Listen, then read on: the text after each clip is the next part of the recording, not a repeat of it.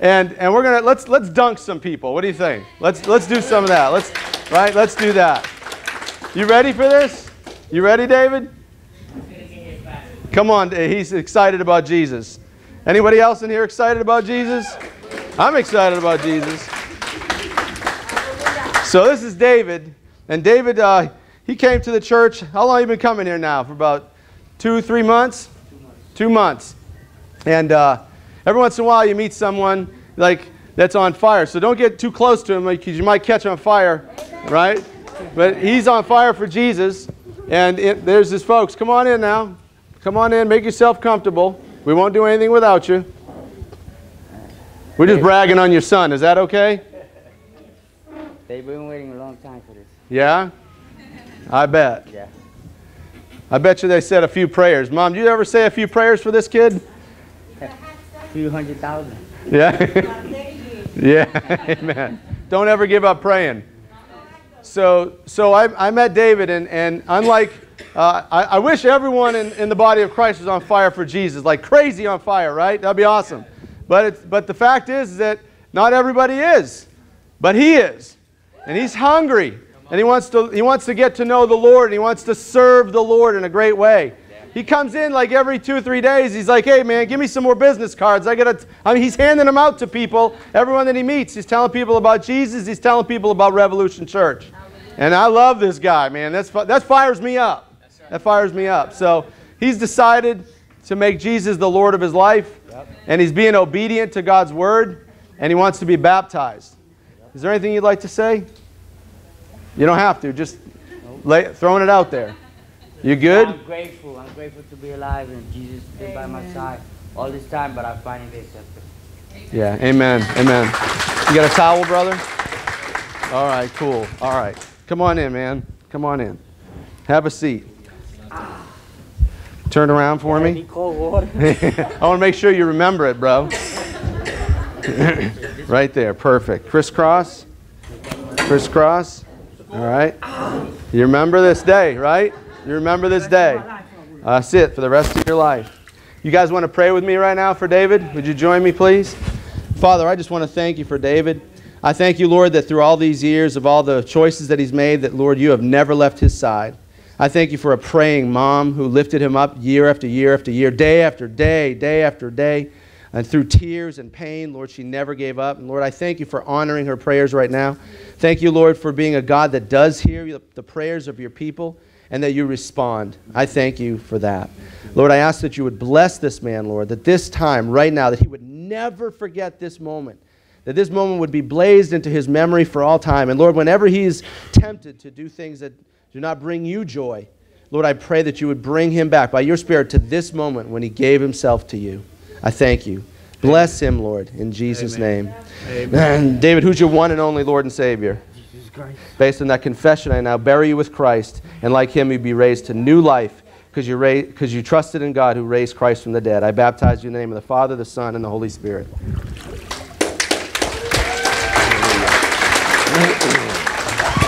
Awesome. Awesome. Who's next? You got the other guy? Come on. Congratulations, brother.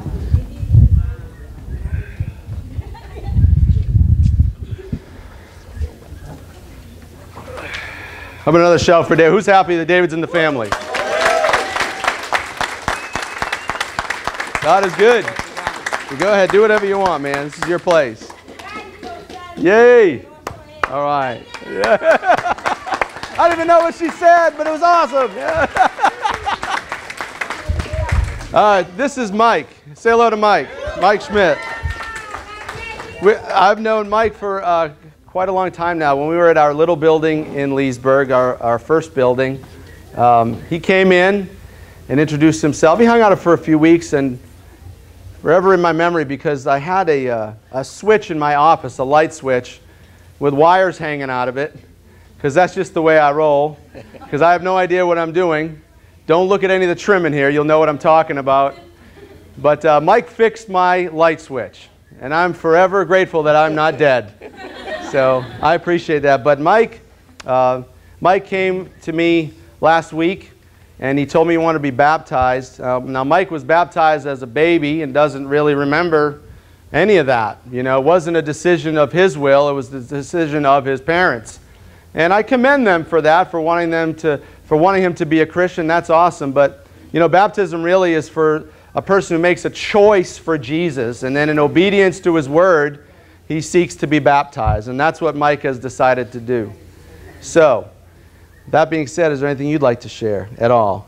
I'm just, God has shown me a lot of grace in my life, and this has been a long road to get here. There was some really dark times in my life, and I just am very thankful that I met you, Moses, and that I'm thankful for my family and everybody that's come into my life, and I'm just ready to give the rest of my life to Jesus. Amen. Amen. All right, come on in, brother. Nice and chilly. Now, he works out in the heat all day, so he probably likes this. Yeah. He does. Well, let's pray for Mike, all right? Father God, we are so thankful for Mike. Lord, we thank you for this blessed day. Lord, I am forever thankful for meeting him. Lord, he could have been baptized at any church of your choosing, but yet you chose this church and this night, and we are all blessed because of the choice that you have made. Lord, we're also blessed because of the choice he has made. And today we celebrate with the angels in heaven as a sinner turns from his sin and repents and turns to you. And Lord, we are thankful for that. Lord, I pray that you would bless him and help him to grow. Fill him with your Spirit and fill him often, Lord. Help him to lead his family. Let him lead by example. Let his children see what it means to be a man of integrity and Christ-like character, a man who chases after the Lord with all of his heart. Keep him there all the days of his life and help him to be a good dad. Lord, I'm just thankful for him. Lord, I ask for your greatest blessings upon him and upon his family. In Jesus' name, amen. Amen. Mike, who's your one and only Lord and Savior? Jesus Christ. Jesus Christ. Now, based on that confession, I now bury you with Christ, and like him, you'll be raised to new life because you trusted in the mighty power of God that raised Christ from the dead. I baptize you in the name of the Father, the Son, and the Holy Spirit.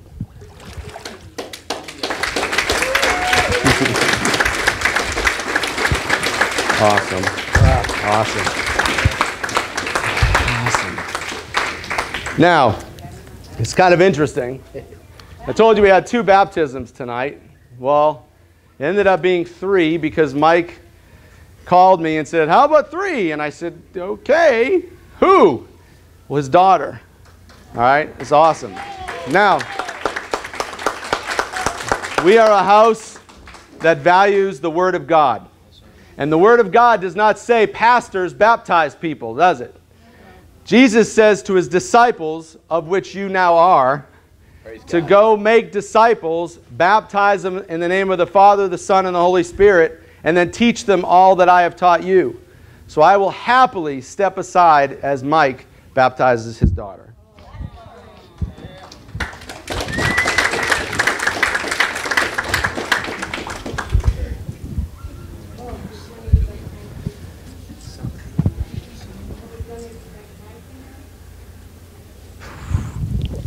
Lord Jesus, 19 years ago, you brought this beautiful gift into my life.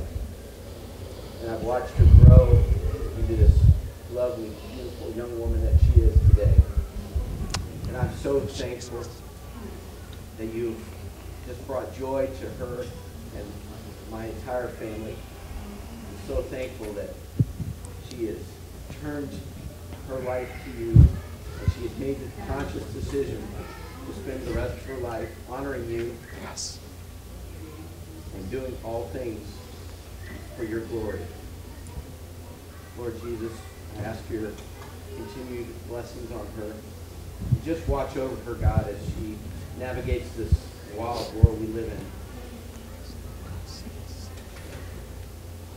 Lord, I'm so thankful that I'm able to do this today. You have brought me to this place that on this day, God, I am able to baptize my daughter in your glorious name.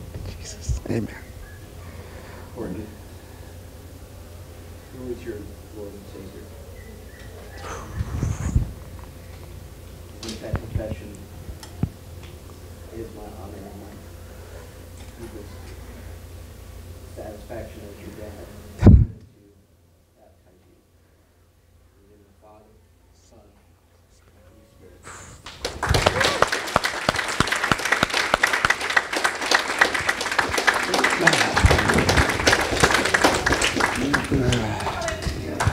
Yeah. How about one more shout for what God's doing?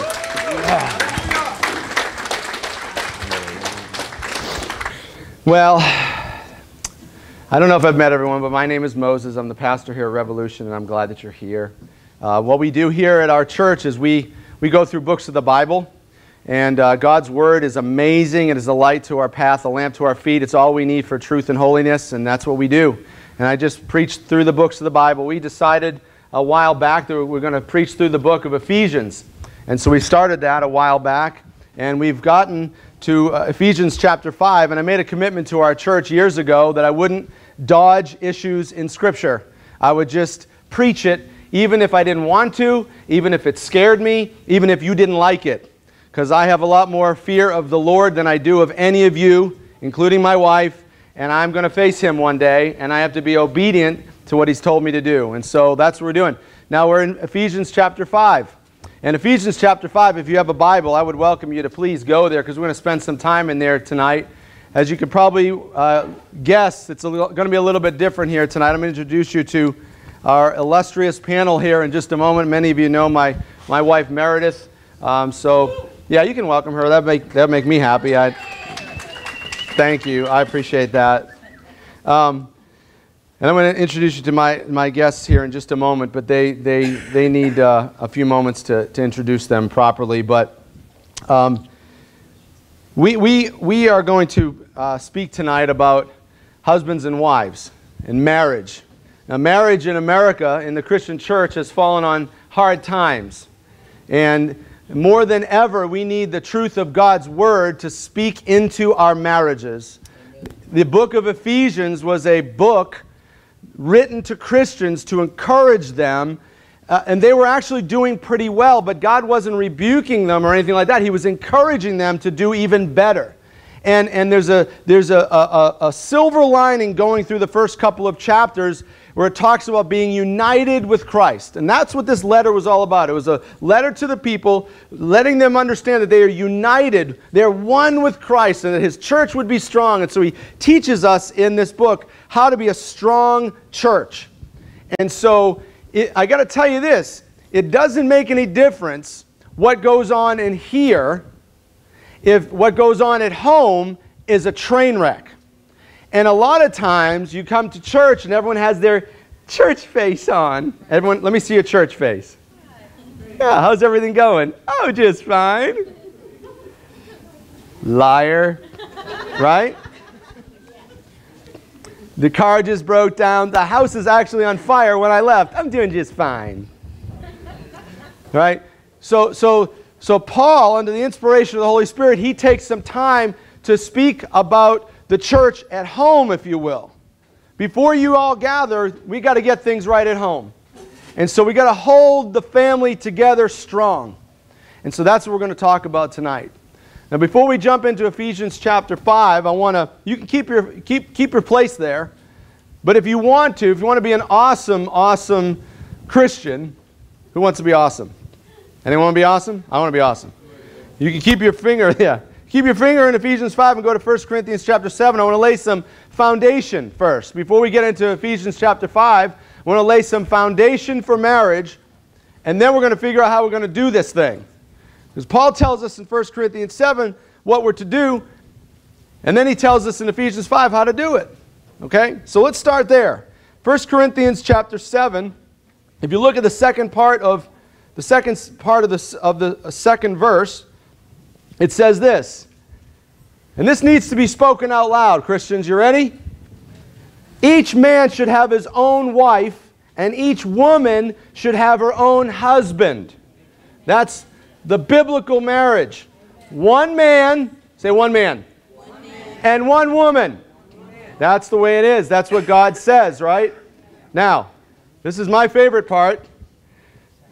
You ready? Yeah. The husband should fulfill his wife's sexual needs. Come on, ladies. Let's hear an amen. Ow! Woo. All right, guys. You heard the ladies, right? You want to outdo them? Here we go. You ready? And the wife should fulfill her husband's needs. That was pathetic. Maybe that's why she's not fulfilling your needs. This is a tough one in America. In America. You ready for this one? Say it. America.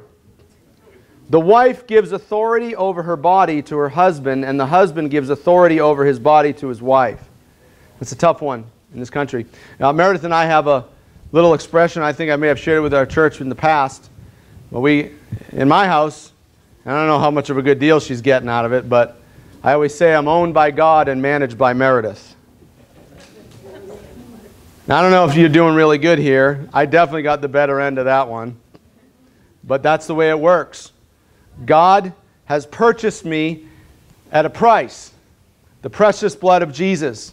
So I am owned. I am no longer my own. I am owned by Christ. But I'm run by her.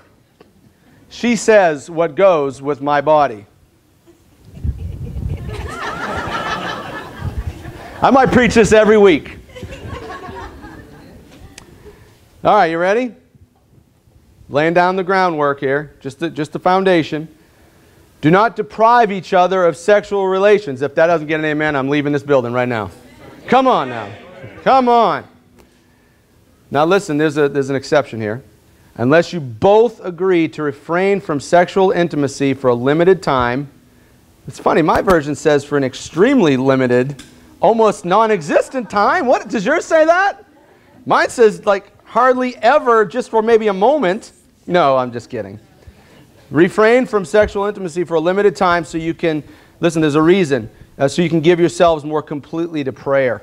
Now, I can't speak as a woman. I can speak as a man in open honesty. I don't see kids here, but sexual drive can be a distraction from things, right? When you got your mind set on something, guys, nothing else is even around. You don't even see anything, right? It's like the world is not even existing anymore. So if we're going to give ourselves completely to prayer, we want to take a break from sexual relationship. But then it says after this time of prayer, you should come together again. Amen? So that Satan won't be able to tempt you because of your lack of self-control. So you don't want to spend too much time away from the marriage bed with your spouse because you can get tempted to go elsewhere, and we don't want that. God doesn't want that. So he says, get back together again. Now, if you jump down to chapter 7, verse 10, it says here, but for those who are married, all right, so this isn't for everybody, but if you're not married, you may be someday, and so you need to heed God's word too. But this says, for those who are married, I have a command that comes not from me, but from the Lord. So even though the Bible is inspired by God, every word is His, Paul wants to make sure that you're paying attention to this. But no doubt in your mind, this is not coming from any man. This is coming from God. A wife must not leave her husband. And at the end of verse 11, the very next sentence, it says, and a husband must not leave his wife. Now, for those of you that call this church your home, you know me. And you know of my failures. And you know of Meredith's failures. I have failed many times in marriage. Before I was a Christian, I had no idea what I was doing. I didn't know any of this stuff. And so I had no moral compass. I had no clue. But by God's grace, He's given me another chance. Amen. And she is hot. Praise the Lord. God is good. All the time. Whew. Okay. I'm totally derailed now. Okay, so God is good. Yeah, God is good. But, that's it. Yeah. So I'm not preaching from expertise. I'm not preaching because I got married one time and I've got it down pat and I know how to do it and you just follow me, I know how to do it, because that's not the way it is. Because I was a complete failure. I failed in marriage several times. Total failure. But I don't want to fail again, right? I don't want to fail again. And so I want to heed God's word and honor God with our marriage right now. And so I want to tell you, for those of you who have left a spouse, okay, it's wrong. But God's grace is abundant. And you can start honoring Him now. If you haven't in the past, He's given us the gift of repentance. We turn from what we've done and we start afresh, honoring Him. Now it tells us not to leave our husband and wife. But I want to tackle one thing before we start a discussion. I need to do this because it's been hounding me for years. And so I'm going to just come right out and I'm going to talk about this. People say, well, when can I get divorced? How bad does it need to be divorced? He committed adultery. She committed adultery. I'm free to go. God's word says I can go. I want to read something to you. It's in Matthew 19. If you want to, you can turn there. I would recommend it because you shouldn't just trust what I say when you have God's word right in front of you. Matthew chapter 19, Jesus is speaking. We should pay attention.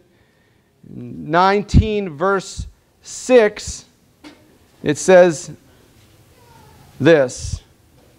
Since they are no longer two, but one, husband and wife, let no one split apart what God has joined together. And then some people ask, because we're always looking for an easy way out, right? That's just the way we are.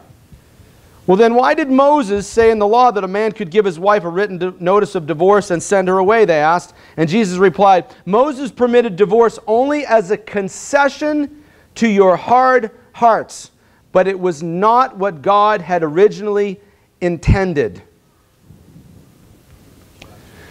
So it goes on, it talks about adultery. So if someone in the marriage commits adultery as a concession to your stubbornness, because of your unwillingness to reconcile, because of your unwillingness to look at your pile of sin that God forgave, and you're okay with that, but you're not okay with the one who did this one thing to you. If you're that stubborn, God says, go ahead. But that's not what I had planned. What I bring together, let no man separate. It's a holy union. The ancient Hebrew talks about the two becoming one as the mingling of souls. That's how tight of a relationship this really is. One last verse I want to read to you before we speak here is in Malachi chapter 2, Old Testament, one book. And in the Old Testament prophet Malachi chapter 2, verse 15, he says, didn't the Lord make you one with your wife? In body and spirit you are one. And what does He want? Godly children from your union. See, He wants you to create more worshipers of Him. That's why He brought us together. So guard your heart, remain loyal to the wife of your youth, for I hate divorce. I hate divorce. So it's not what He wants. And He allows divorce for adultery only as a concession because you're stubborn. What He wants is you to let the gospel invade your marriage and realize that even though you didn't deserve it and you have offended a holy and perfect God time and time again, and yet He willfully goes to the cross to forgive you, that you would do the same for your adulterous spouse and forgive. The heart of the gospel is reconciliation. And that's what He wants for your marriage. Okay. Now, keeping that in mind, it did mention there that we should remain faithful to the wife or the spouse of our youth. And so it's at this point, I'd like to introduce you to a couple that have somehow, some way, pulled that thing off. This is Elmer and June Wolford. Please welcome them.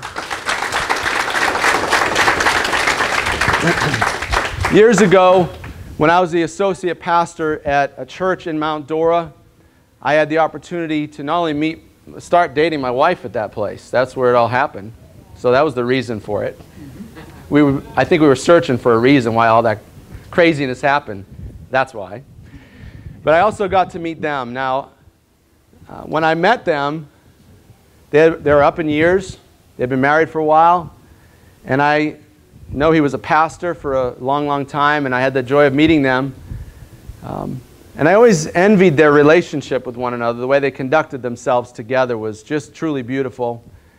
And some things happened. I hadn't seen them in several years. Well, it was a couple months ago. I was over at Avante, which is a rehabilitation center for injury and illness over in Mount Dora. I was visiting someone in our church, and I looked across the room, and there they were. I hadn't seen them in years. It was just amazing. And I go over, and there's Elmer sitting with June, and I went over and said hello to him. Do you remember me? Yes, and clear as they were, always. And I come to find out that June had been in there for a while, but this is what a husband's supposed to do. Every single day, this floored me. Every single day that June was there, he would wake up in the morning at home, rush to Avante, and sit by her side and never leave her side till dinner. And then when she would go to bed, he would go home and come back the very next day. He never, ever leaves her side. Now, the Bible says you're supposed to be faithful to the wife of your youth, right? Would you please tell us, Elmer, how many years you've been married? Is this on? Yes. Okay. Well, I'll tell you this. We are happy newlyweds of only 71 plus years. Yeah.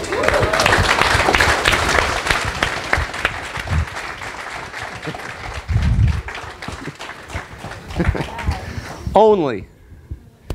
Well, I've asked, as I was researching this week, getting ready for tonight, they popped right into my head.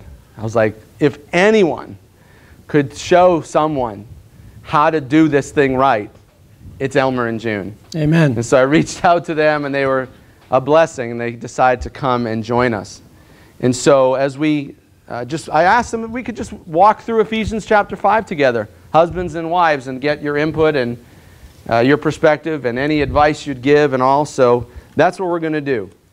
So if you have your Bibles open to Ephesians chapter 5, starting here, look at these chapter 5 verse 21 is where it says husbands and wives, right? But here's the thing, just before it, under the inspiration of the Holy Spirit, Paul writes, be filled with the Holy Spirit. Be filled with the Holy Spirit, because what you're about to hear is not something that we can easily do. And we need God to help us do it. And so this is what I want to do. I want to just take a moment, and pray with you. And ask God, right, to fill you with His Holy Spirit so that when you hear this, you'll want to do it.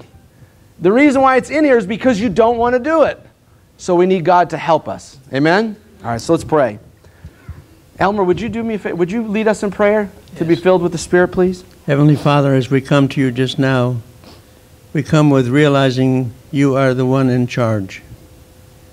And Father, I just want to tell these people that at breakfast time, when I pray and thank you for the food that you've made available to us, I at that time say, fill us with your Spirit today, Father, because that's the way we want to live. We want to walk with you. We want you to be our hand holder. We want to look at you.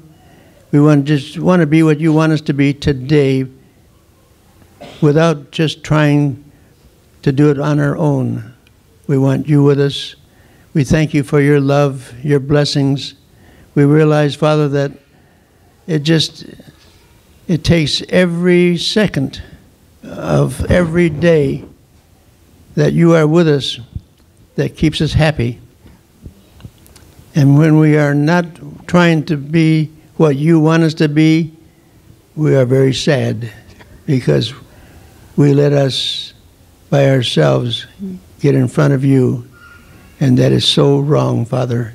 So just help us now that from this point forward, as we live life on a daily basis, every one of us will say, Lord, I'm walking with you today.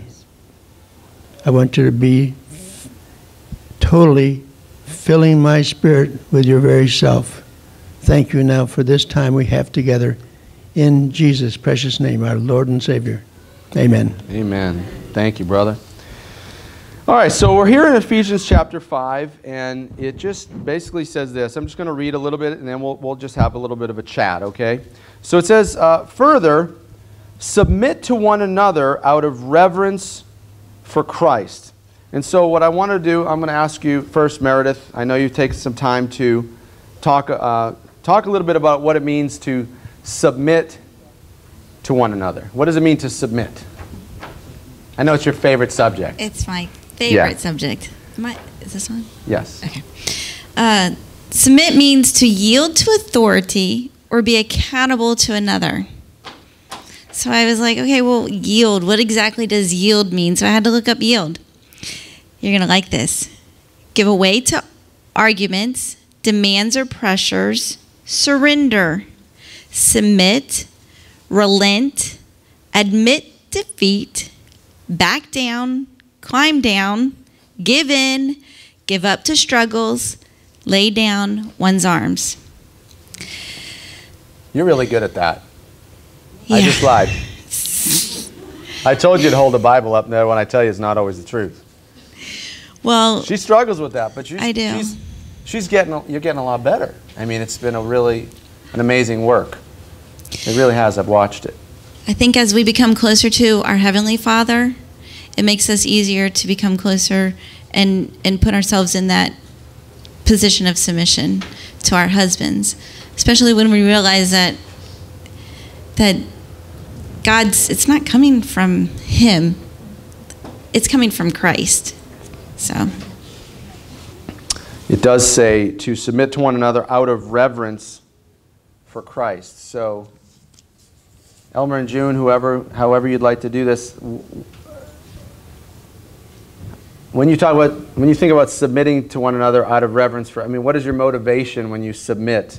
Like Meredith just explained, when you do these things, when you give in and you back away, what's the motivation behind it? You're going to need your microphone, hon. Well, mostly, I guess, it's because... The microphone, Miss June? Thank you. I guess mostly it is because we feel that if we don't, we might be doing something wrong. That you have to stand up and be counted and make sure you're on the right side. And as long as we feel like we are okay with God, then we can be helpful to our mate to help them start feeling thankful that we can get along, with God, even if we can't get along with them once in a while. That doesn't happen, though, does it? You always get along perfectly, right? 71 straight years.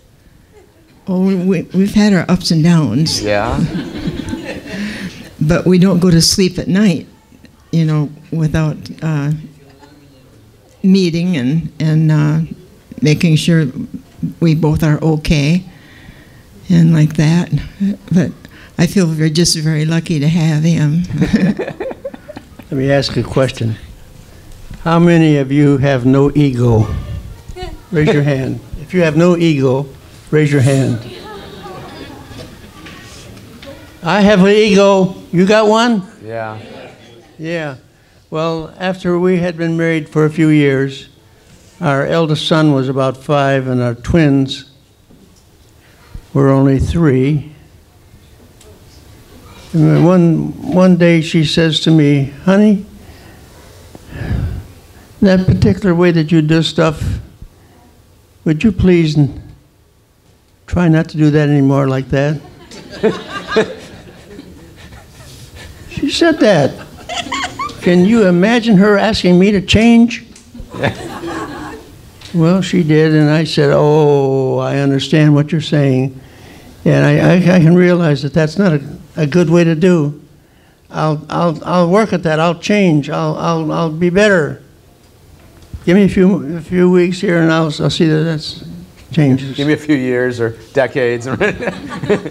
Oh, come on. It only took 6 months. We had the same...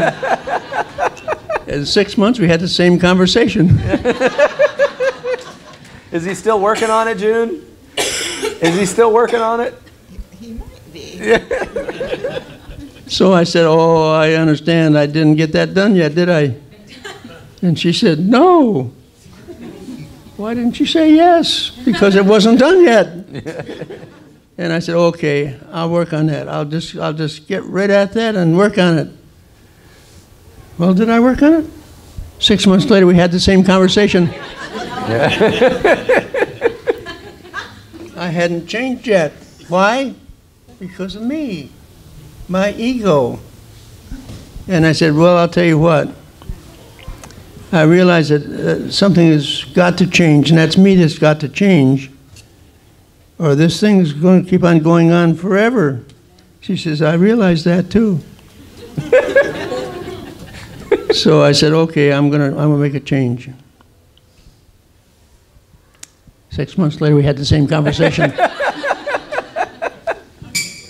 And then I said, okay, you realize what I realize? I can't change. I can't do it. I have to have his help in order to change, and so do you. If there's any changes that need to be made, don't try to do it yourself. Get his help. Amen. That's where I had to go.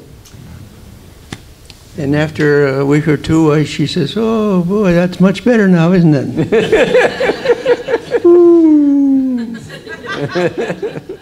You and I are egotists. We want to be in charge. We don't want him to be in charge. We want to be in charge.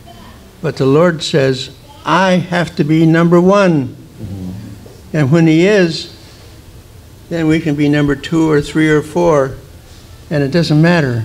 Amen. As long as he's number one. Amen.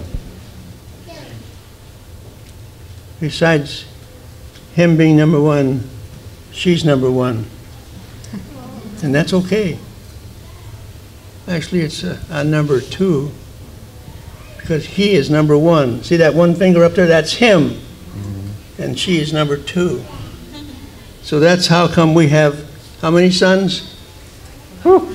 5. Because she submitted.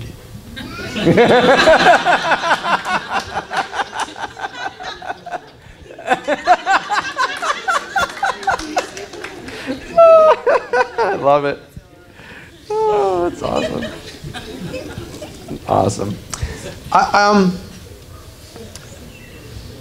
Let's read on here, okay? Okay, so it gets a little specific. So first it's submitting to one another out of reverence for Christ. So we're submitting to one another not because of who the spouse is, but because of who Christ is. And so when you let the gospel invade your marriage and he becomes your Lord and Savior, he becomes the Lord and Savior of your marriage as well.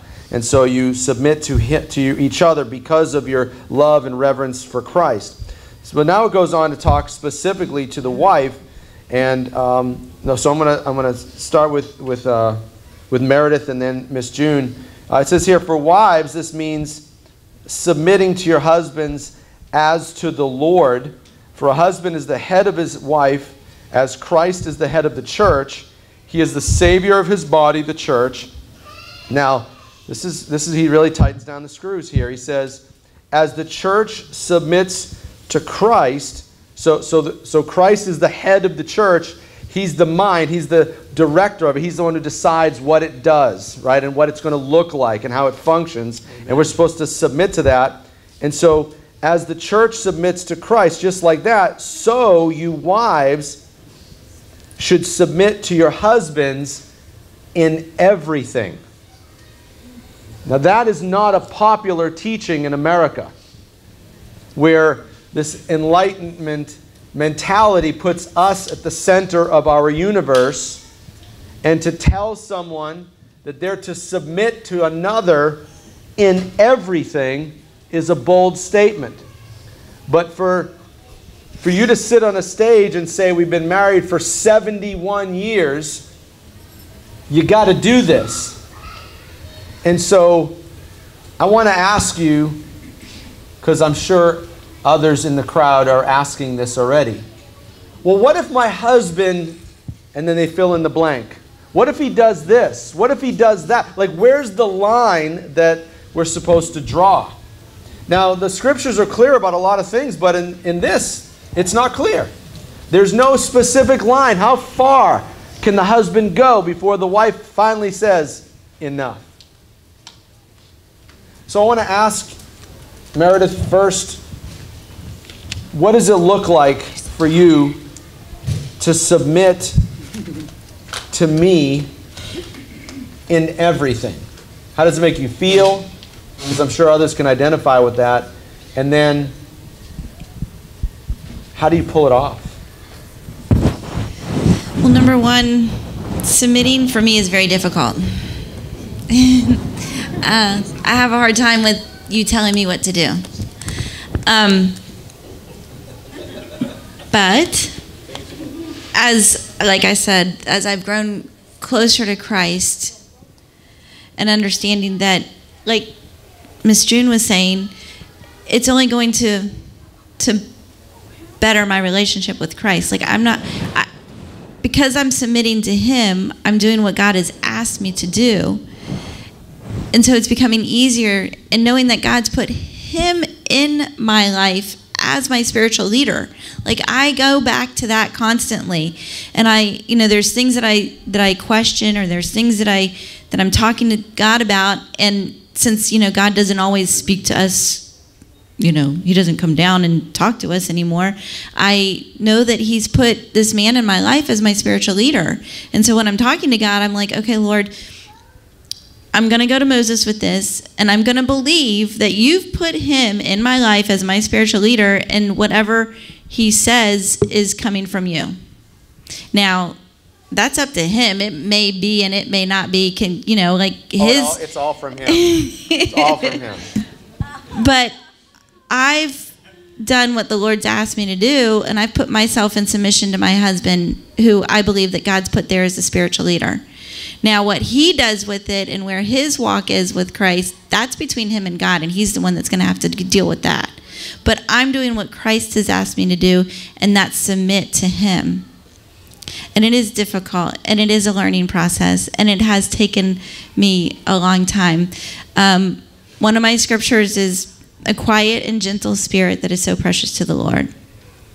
I have to repeat that constantly in my head, because I'm not quiet and gentle. He says, Meredith, be quiet. And I'm like, what?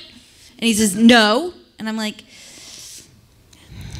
you can see her top lip gets really thin and tight. And it almost has a quiver to it. That's when you just run. You just run. If you see that lip, just run to the other end of the church. But God is good. And He's doing a work in me. And so, like I said, because of my relationship to Him, and because I do want to be obedient to Christ, like that is my first and only desire, is to be obedient to Christ. And when I read this and He tells me to submit to my husband as if he is Christ, like I can see him as, I need to envision him as my human Christ, because that's what God says here that He is. So I have to picture him that he is Christ, and that God has put him here as the one I'm submit to. Now, does it mean, and because I believe, and I'm very, very fortunate, I know there's others out there that don't have because then we're going to talk to how the husband's supposed to be, and I'm very fortunate because he makes it easy for me to submit. He makes it very easy. And He doesn't ask me to rub his feet or go get him a glass of tea. He asks me, honey, can I get you a drink? Because I'm getting a drink. Do you want a drink? Like, He does that. He doesn't lay back in his chair and say, rub my feet, get a drink. But as far as where that line goes, me personally, and like he said, it's not clear. I don't believe that putting yourself in harm, like I don't believe your husband making you, this is going to be very but I don't think, you know, like swinging, like your husband telling you, no, we're going to meet up with this couple and this is what I expect, that kind of stuff. Like, I really believe that that's where the line is drawn, you know, because that goes against God's word in the first place. So I think there are lines like that can be put there. But other than that, as far as like if he says we're not tithing, then okay, that's between him and God, and I'm submitting to him. You know, those kind of things. I think putting yourself in harm is where the line is drawn. Amen. Because I don't think if he truly loved you, he wouldn't. Never mind. So, thank you. So, Miss June, if the Bible says that the wife is to submit to the husband as unto the Lord in everything. But where's the line? What if the husband does this or does that? I mean, when do you say, because it doesn't say, there's no line there in Scripture. So in your opinion, what do you think the line is? When do you not listen and submit to a husband? Microphone, sweetheart. Your microphone. Thank you. Well, the way that I feel about it was when there is any difficulty between the husband and wife that they can't communicate decently, that I feel then like I have some work to do. And it's not necessarily because I'm at fault about everything, because I have went to him and told him, you know, I've got something that's bothering me that you do, and like that. And of course he wanted to know what, you know, and so I told him, and you got to do that quick because it takes him a couple of years, obviously. Yeah. Well, he agreed with me, you know, that I was right, you know, that part's had easy, picked yeah. up. I had picked up something, you know, that he had had little guilt feelings about, and so then when I mentioned it, you know, then he felt more like doing something about it probably. Yeah. But anyhow, we don't even have to worry about fighting or being ugly with each other anymore, and I like that. Yeah. And the fact is, he's easy to get along with. Yeah. He's sweet. I'll let you talk. Elmer, what do you think? What's the line? What's your line? Everyone has to have a line, right? You have your own line. What's the line when a woman does not have to submit to the man?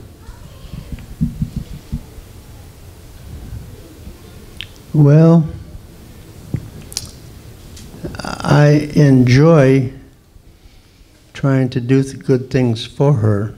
Yeah, he does. I'd rather do that than not do it, because I found out something. When you do something nice for somebody else, that gives you happiness. Yeah. Wow. Yeah. How much happiness can I get? Well, I maybe can do a little more than what I was doing and get more happiness. I like happiness. And I like her to be happy. Now, once in a while, I talk too loud about something that's going on. And she thinks, oh.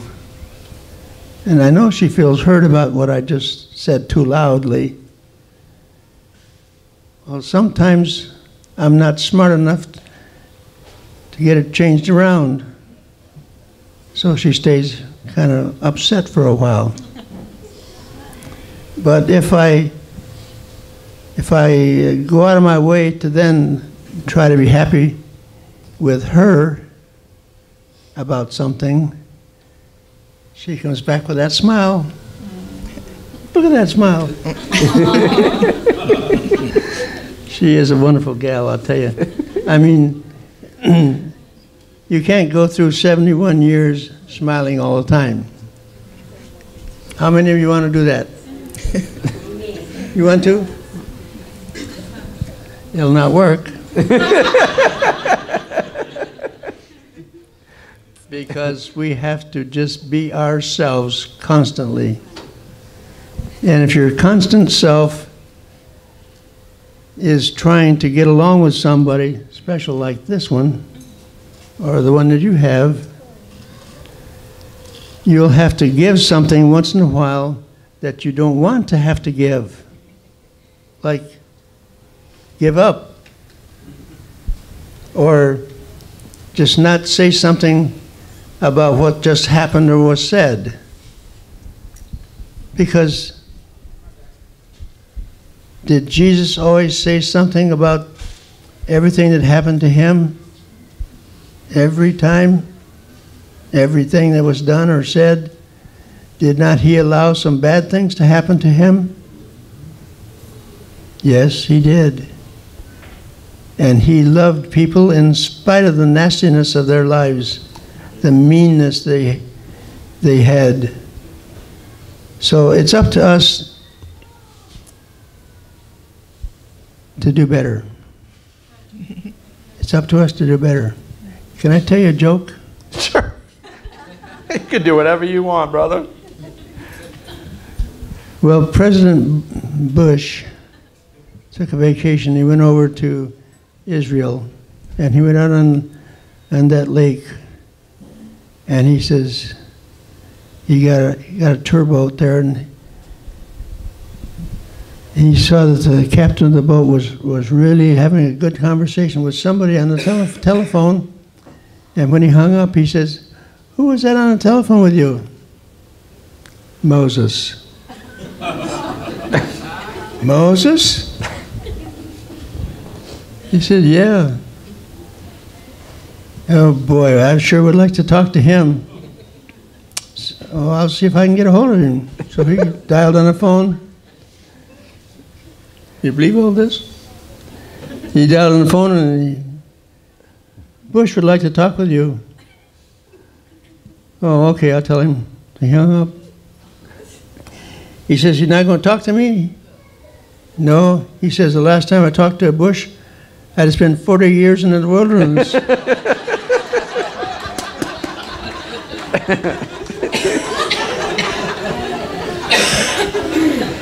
If you believe that, you'll believe anything. That's a good one. Well, Elmer, you touched on giving something up sometimes for your wife, something that you hold precious, that you need to, people say not to die on every hilltop, that's kind of what you're saying.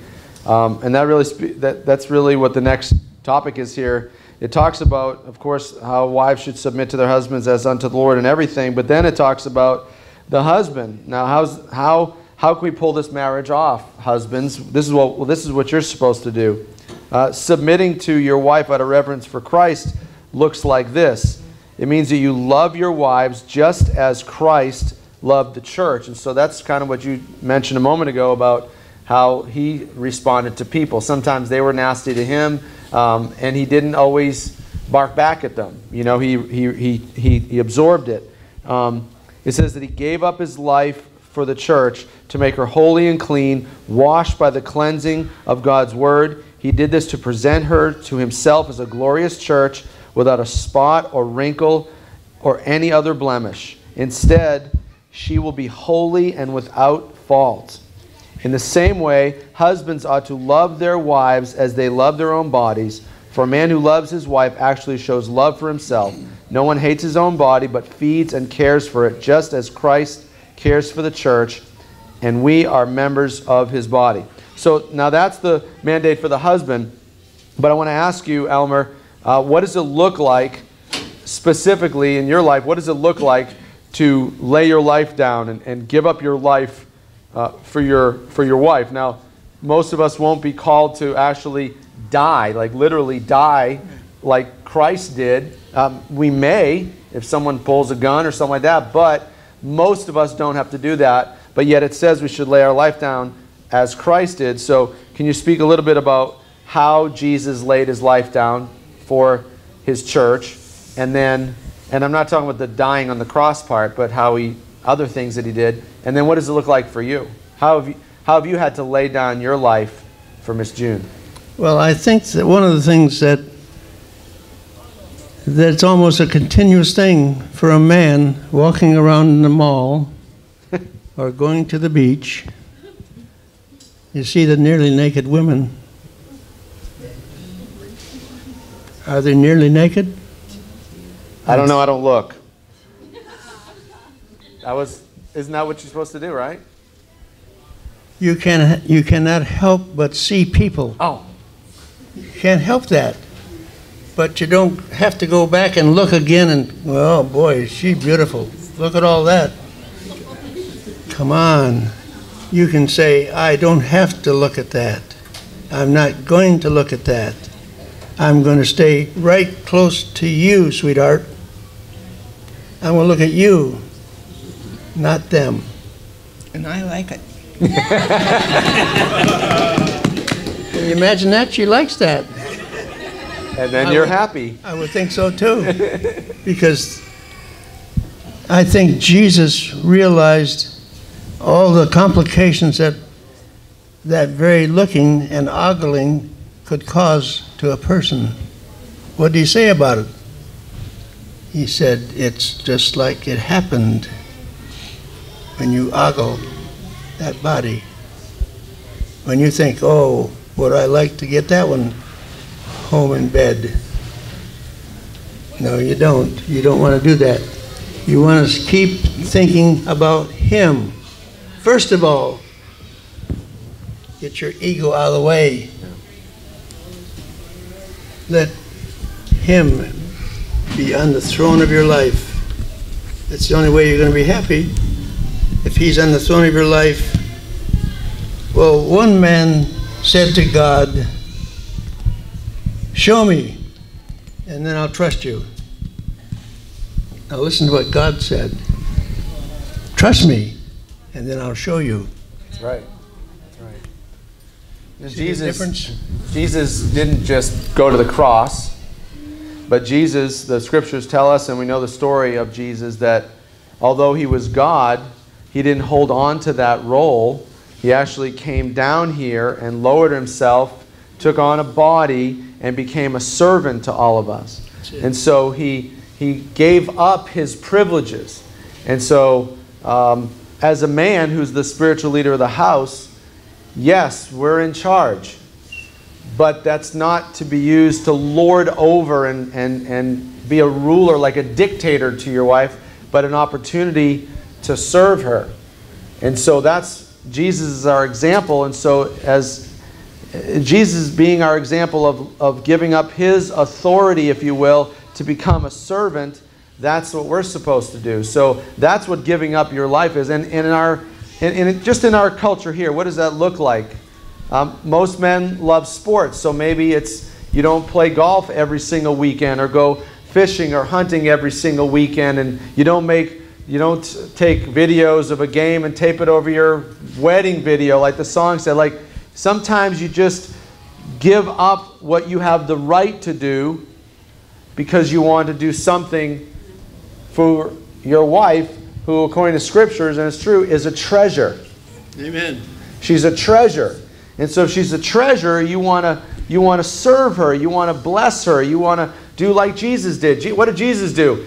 He fed people. So that's what we're supposed to do. We're supposed to feed, provide for our wives, make sure they have enough food and shelter and clothing. He also fed them spiritually. He taught relentlessly. And so it says here in the scriptures that he cleansed her with the word of God. So we're supposed to be if you're a husband, you're your wife's pastor. I'm not. The husband is the pastor of the wife. And he's to teach her God's word. Some of our greatest times together is when we sit and open up the Bible and share God's word together. There's nothing, I'm telling you right now, there's nothing more beautiful than sitting and listening to her talk to me about how the Lord is speaking to her through the word. It's awesome. And it draws us closer together when we spend time with him like that. So, yes, Elmer. We look at what our parents did. You may be happy about what he did or she did. When I was a little boy, we had to go down several lots away from us to get the pump, to get our water. So my dad carried 2 pails, empty pails. He put both of them on there like that.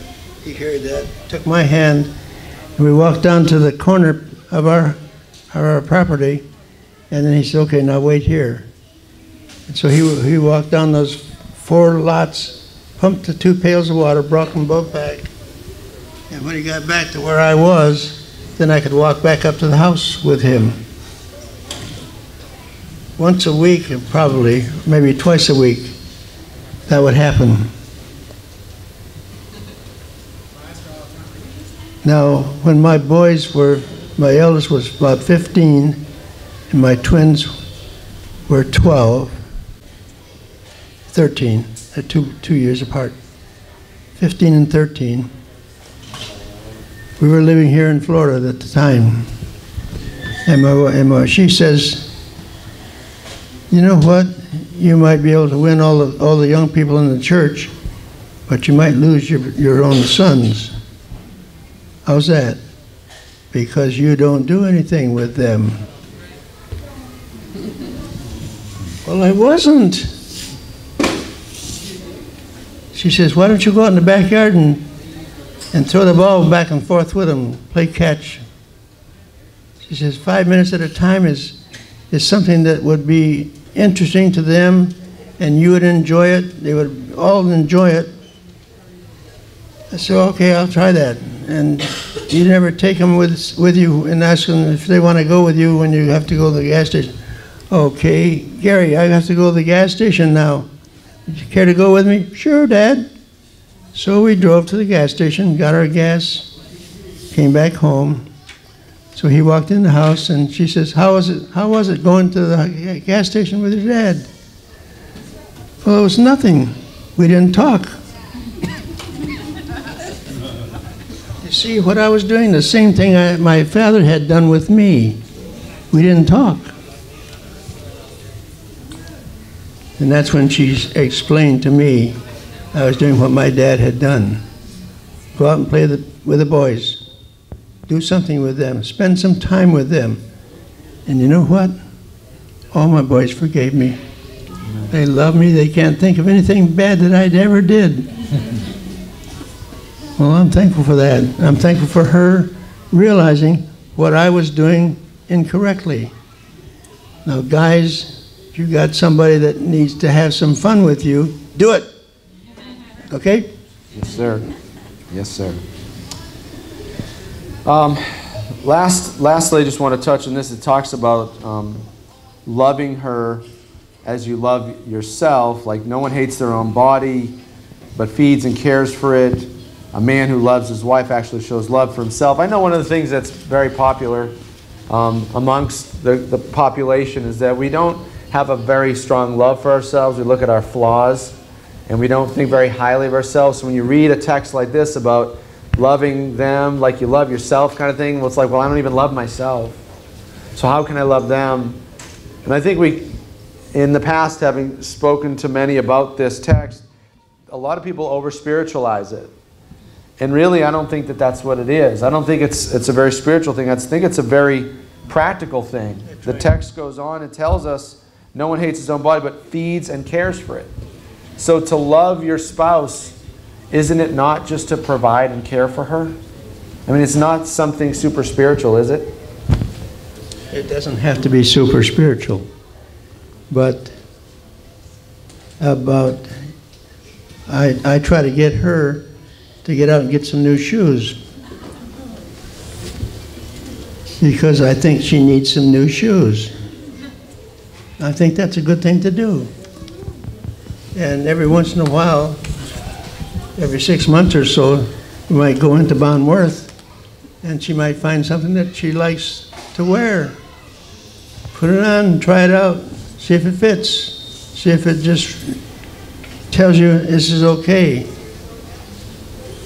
And once in a while, she finds something. I think it's up to us to encourage having what you need. You need shoes, you need a top, you need slacks, whatever. You see her shoes right here, Ellen? Let me show you something. She must know June real well, because look at this. Yeah. I couldn't get her to go to the mall and buy a pair of shoes. You're gonna have to, June. You're gonna have to talk to her. Maybe the other shoe's better. Let's see the other shoe. After Jesus. I may have glued that one. Yeah, this one's good. It's broken down here. She needs some new shoes, Elmer. Yeah. She needs some new shoes. Well, She's got one pair of shoes with a hole right where the big toe is. and it's not on purpose, right? Not on purpose, but she can't get his shoes. You gonna say something, Mom? Can't find them. I did. Just going back to the submission, and at the end it talks about, respecting her husband. It's not a devalue to yourself, ladies, to submit to your husband. I think we go into it and but if I do that, then who am I and what right do I have? But if we look at Christ, who came and he did nothing but submit to his Father. He submitted to his Father, and it was not a devalue to him whatsoever. And I think when we remember what Christ did, it makes it easier too for us to submit to our husbands. And also, we also have to remember what a hard making decisions, big decisions. It's hard for a husband, and that's put on his shoulders. And we have to remember that also, that we need to be his number one cheerleader. And we need to make that weight light, not make it heavy. And we need to encourage him as he's burdened with these big decisions as head of the household, as the spiritual leader, as the father. That's all on him. And our job, ladies, is to make it easy for him to carry that weight. So just keep that in mind also as you go through. So it's not the wife's job to just tell them to do something different. It's actually, as a helpmate, it's to help us to do what God leads us to do. Yes. And that's not easy for everybody. No. But that's biblically what a wife is to be a helpmate. So when God tells the husband, this is what I want you to do, the wife is to come alongside of her husband and help them pull that thing off and make it easy for them to do it. So let's say this in close. Did you have something else you want to say? I was just going to say being their number one cheerleader. Amen. Thank you. You want to do a chair? No. Okay. I will say this, and then we'll call it a night. But submitting, and I think you touched on it already, submitting to your husband in everything is hard for the ladies. But husbands, you can make it easy for her to submit in everything if she knows you're a man after God's heart. If she knows that you are a man who has her best interest at heart, then even if she doesn't agree with you all the time, knowing where you come from, she will more gladly submit to you. But the opposite is true. Listen, I'm supposed to love her like crazy, right? She can make it easy for me to love her like crazy if she is a proper helpmate. So if she's nagging and driving me crazy, why don't you do that? Listen, it's better to live on the corner of a roof than to live with a nagging wife. And no man can find it easy to love his wife like crazy when she's nagging him all the time. So to submit, you can make it easier for her to submit by pursuing Christ and showing how much you treasure her. And you can do this if the wife will submit. Amen? So it's a challenge for everybody, and it's not natural to want to do this. All right? So I'm going to leave this thing. I'm going to give you a moment, please. If you have one bit of advice, the two of you, for us, how to pull off a successful marriage that honors God and attracts people to Jesus for 71 years, you have the floor. I think the most important thing for every one of us is to believe in God, that He is our Creator, and that He loves us like the Scripture says He does. And say, Lord, I am yours. I'm going to live for you to the best of my ability. And that can only happen because of your presence in my life on a daily basis. Thank you, Father. Miss June, what's your one bit of advice for us so we could have a God-honoring, lasting marriage like you've had? Microphone, please. If I get upset, and talk sort of ugly, I can't hardly stand me. I mean, I just want to give everything up and call it day. And so what I do is I just kind of keep it a little bit on the quiet side. But if something bugs me, I just remember it, and then once in a while we'll have a little talk together. And he's always companionable and wants to, listen and do stuff just like me. Otherwise, I wouldn't be talking to him like that. And I'm just really lucky to have him. And I have no complaints, really. I just feel like I'm just fortunate and blessed. I agree.